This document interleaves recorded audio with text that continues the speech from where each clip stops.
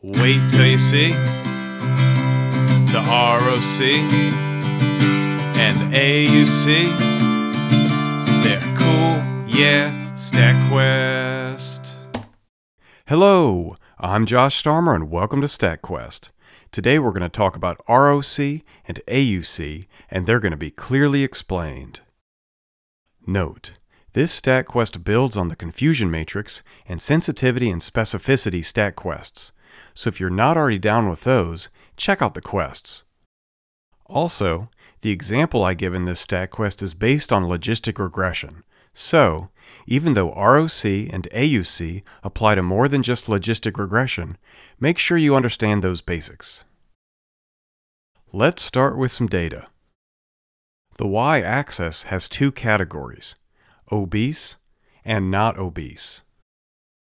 The blue dots represent obese mice, and the red dots represent mice that are not obese.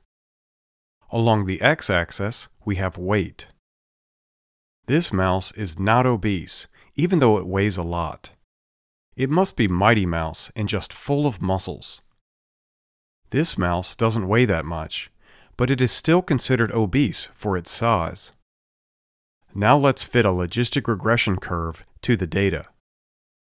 When we're doing logistic regression, the y-axis is converted to the probability that a mouse is obese. Now let's just look at the curve. If someone told us that they had a heavy mouse that weighs this much, then the curve would tell us that there is a high probability that the mouse is obese. If someone told us that they had a light mouse that weighs this much, then the curve would tell us that there is a low probability that the mouse is obese. So this logistic regression tells us the probability that a mouse is obese based on its weight. However, if we want to classify the mice as obese or not obese, then we need a way to turn probabilities into classifications. One way to classify mice is to set a threshold at 0.5. and classify all mice with a probability of being obese greater than 0.5 as obese, and classify all mice with a probability of being obese less than or equal to 0.5 as not obese. Using 0.5 as the cutoff, we would call this mouse obese, and this mouse not obese. If another mouse weighed this much, then we would classify it as obese. And if another mouse weighed this much, then we would classify it as not obese. To evaluate the effectiveness of this logistic regression with the classification threshold set to 0.5, we can test it with mice that we know are obese and not obese. Here are the weights of 4 new mice that we know are not obese. And here are the weights of 4 new mice that we know are obese. We know that this mouse is not obese, and the logistic regression with the classification threshold set to 0.5 correctly classifies it as not obese. This mouse is also correctly classified, but this mouse is incorrectly classified. We know that it is obese, but it is classified as not obese. The next mouse is correctly classified, but this mouse is incorrectly classified. The last 3 mice are correctly classified. Now we create a confusion matrix to summarize the classifications. These 3 samples were correctly classified as obese, and this sample was predicted to be obese but was not obese. These 3 samples were correctly classified as not obese. And this sample was predicted to be not obese even though it was obese. Once the confusion matrix is filled in, we can calculate sensitivity and specificity to evaluate this logistic regression when 0.5 is the threshold for obesity. Little bam, because so far this is all review. Now let's talk about what happens when we use a different threshold for deciding if a sample is obese or not. For example, If it was super important to correctly classify every obese sample, we could set the threshold to 0.1. This would result in correct classifications for all 4 obese mice. But it would also increase the number of false positives. The lower threshold would also reduce the number of false negatives because all of the obese mice were correctly classified. Note, if the idea of using a threshold other than 0.5 is blowing your mind, imagine that instead of classifying samples as obese or not obese, we were classifying samples as infected with Ebola and not infected with Ebola. In this case, it's absolutely essential to correctly classify every sample infected with Ebola in order to minimize the risk of an outbreak. And that means lowering the threshold, even if that results in more false positives. On the other hand, we could set the threshold to 0.9. In this case, we would correctly classify the same number of obese samples as when the threshold was set to 0.5. But we wouldn't have any false positives. And we would correctly classify one more sample that was not obese, and have the same number of false negatives as before. With this data, the higher threshold does a better job classifying samples as obese or not obese. But the threshold could be set to anything between 0 and 1. How do we determine which threshold is the best? For starters, we don't need to test every single option. For example, these thresholds result in the exact same confusion matrix. But even if we made one confusion matrix for each threshold that mattered, it would result in a confusingly large number of confusion matrices. So, instead of being overwhelmed with confusion matrices, receiver-operator characteristic ROC graphs provide a simple way to summarize all of the information. The y-axis shows the true positive rate, which is the same thing as sensitivity. The true positive rate is the true positives divided by the sum of the true positives and the false negatives. In this example, the true positives are the samples that were correctly classified as obese, and the false negatives are the obese samples that were incorrectly classified as not obese. The true positive rate tells you what proportion of obese samples were correctly classified. The x-axis shows the false positive rate, which is the same thing as 1 minus specificity. The false positive rate is the false positives divided by the sum of the false positives and true negatives.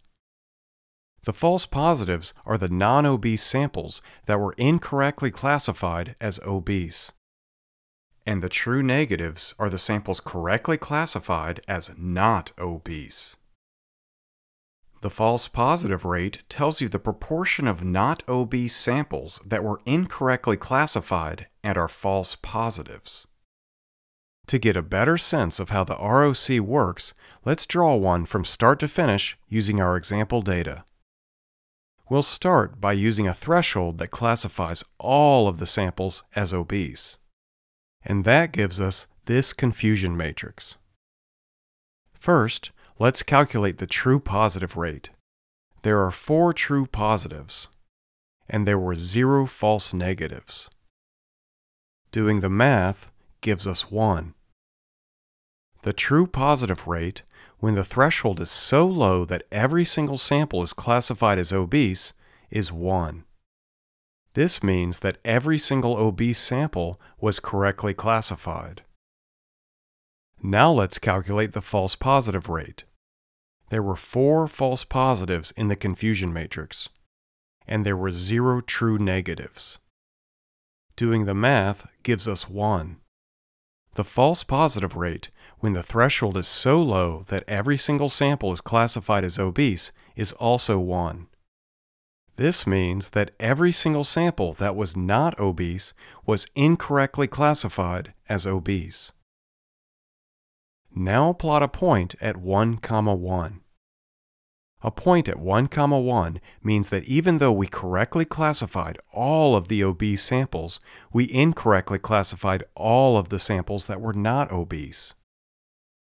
This green diagonal line shows where the true positive rate equals the false positive rate. Any point on this line means that the proportion of correctly classified obese samples is the same as the proportion of incorrectly classified samples that are not obese. Going back to the logistic regression, let's increase the threshold so that all but the lightest sample are called obese. The new threshold gives us this confusion matrix. We then calculate the true positive rate and the false positive rate, and plot a point at 0.75, 1. Since the new point is to the left of the dotted green line, we know that the proportion of correctly classified samples that were obese is greater than the proportion of samples that were incorrectly classified as obese. In other words, the new threshold for deciding if a sample is obese or not is better than the first one. Now let's increase the threshold so that all but the 2 lightest samples are called obese. The new threshold gives us this confusion matrix. We then calculate the true positive rate and the false positive rate, and plot a point at 0.5, 1. The new point is even further to the left of the dotted green line, showing that the new threshold further decreases the proportion of samples that were incorrectly classified as obese. In other words, the new threshold is the best one so far. Now we increase the threshold again. Create a confusion matrix, calculate the true positive rate and the false positive rate, and plot the point. Now we increase the threshold again, create a confusion matrix, calculate the true positive rate and the false positive rate, and plot the point. The threshold represented by the new point correctly classifies 75% of the obese samples and 100% of the samples that were not obese. In other words, this threshold resulted in no false positives. Now we increase the threshold again and plot the point. Now we increase the threshold again and plot the point. Lastly, we choose a threshold that classifies all of the samples as not obese, and plot the point. The point at 0, 0 represents a threshold that results in 0 true positives and 0 false positives. If we want, we can connect the dots, and that gives us an ROC graph. The ROC graph summarizes all of the confusion matrices that each threshold produced. Without having to sort through the confusion matrices, I can tell that this threshold is better than this threshold. And depending on how many false positives I'm willing to accept, the optimal threshold is either this one or this one. Bam! Now that we know what an ROC graph is, let's talk about the area under the curve, or AUC. The AUC is 0.9. Bam! The AUC makes it easy to compare one ROC curve to another. The AUC for the red ROC curve is greater than the AUC for the blue ROC curve, suggesting that the red curve is better. So if the red ROC curve represented logistic regression and the blue ROC curve represented a random forest, you would use the logistic regression. Double bam! Now, one last thing before we're all done. Although ROC graphs are drawn using true positive rates and false positive rates to summarize confusion matrices, there are other metrics that attempt to do the same thing. For example, people often replace the false positive rate with precision. Precision is the true positives divided by the sum of the true positives and false positives. Precision is the proportion of positive results that were correctly classified.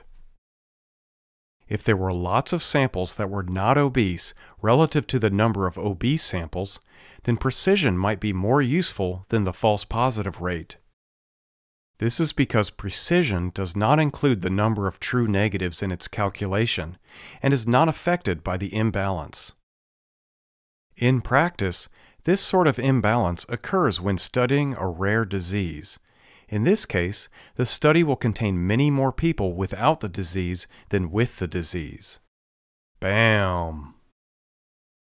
In summary, ROC curves make it easy to identify the best threshold for making a decision.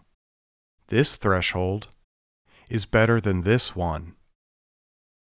And the AUC can help you decide which categorization method is better. The red method is better than the blue method.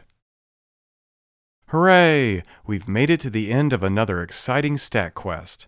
If you like this StatQuest and want to see more, please subscribe. And if you want to support StatQuest, well, consider getting a t-shirt or a hoodie, or buying one or two of my original songs. The links for doing that are below. Alright, until next time, Quest on!